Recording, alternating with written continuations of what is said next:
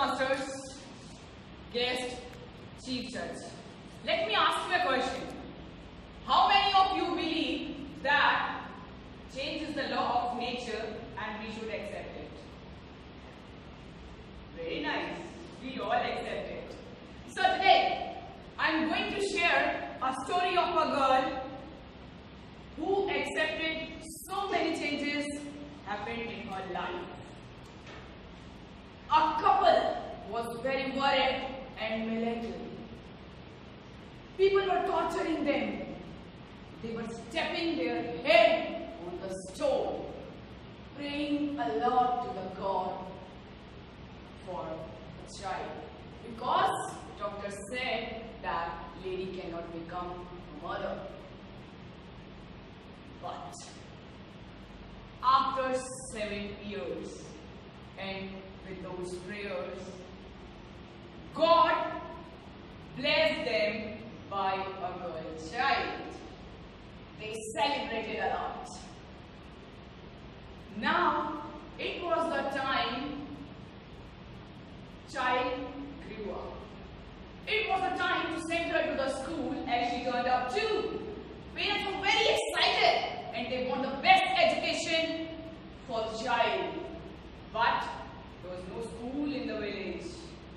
So father decided to send the child to the hostel. But mother was not agreeing because she was very attached to the child. After discussion, they decided to send her to her uncle's place. As she started growing up, she was very melancholy and haunted by fear.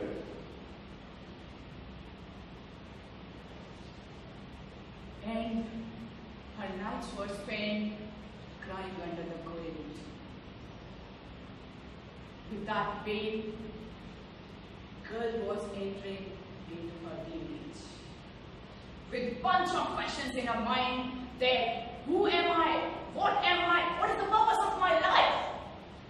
But nobody was there to help her. She's living in that pain. Time passed. One day, she decided to come out of all this. She started taking part in school activities. She worked hard. After this hard work, a girl haunted by fear turned into a cool dude rocking tomboy. Then, next chapter of her life began. A hero entered into her life. For a tomboy girl, it was difficult for men to approach, but the man was very happy. They both fall in love with each other. But because of some situations and circumstances, they both decided mutually to separate from each other. Again, the girl was in pain.